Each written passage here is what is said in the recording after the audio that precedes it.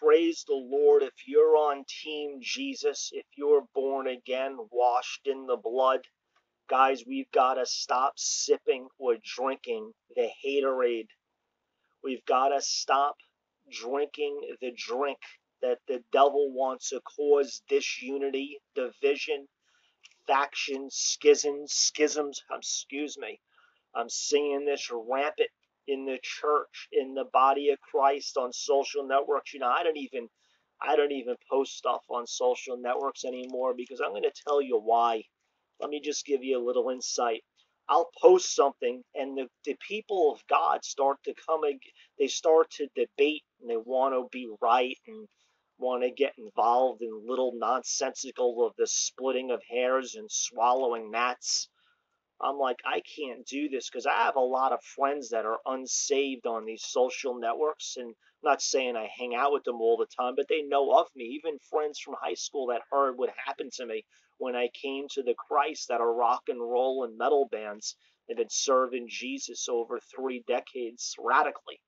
So what happens is it starts to confuse the world.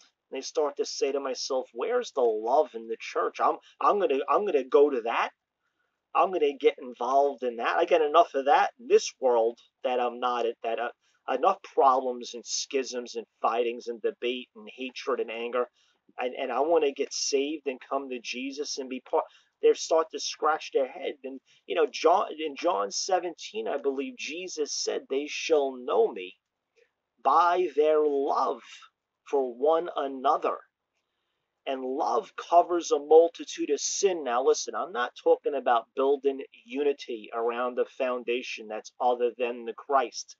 But I'm talking about when there's issues that aren't heaven or hell or eternal issues.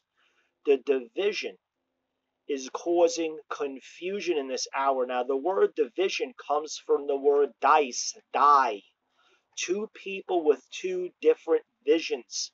Jesus said in Matthew chapter 25, every kingdom divided against itself is brought to desolation, or a house divided against itself cannot stand. Before the devil wants to cause a divorce, he causes a separation.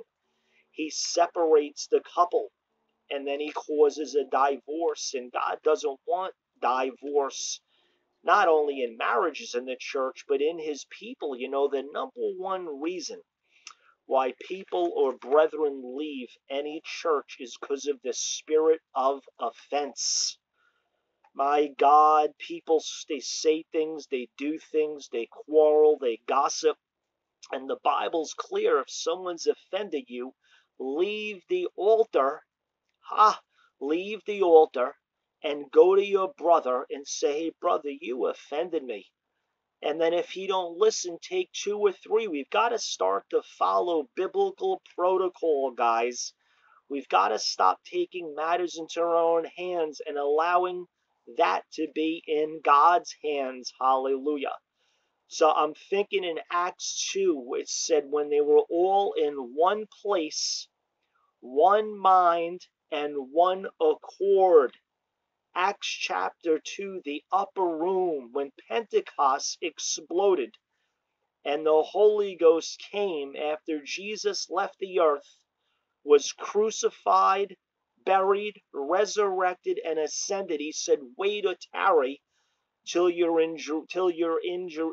can be endowed or endued with power from on high. It said one mind, one accord, one place. The hardest thing is to get a lot of people in unity. So that's why God has small camps and small local settings, because it's easier to get a few. Wherever 2 or 3 are in the midst, they're in unity, they're in agreement, I am there.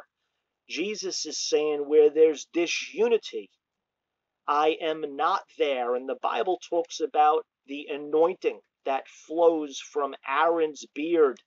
It said when brethren dwell together, there's a unity. The anointing flows down from the Lord. You're never going to have the anointing unless you have unity. Hallelujah. I'm not talking about unity over foundational issues that aren't of the Lord, or theology or doctrinal issues. I'm talking about unity, that we are of the Christ and of the Christ. And Father, let us stop drinking and sipping the haterade, the hate, the schisms, the fighting, the bickering, the gossip, even in the Christian camps, in the social networks. In Jesus' mighty name, amen.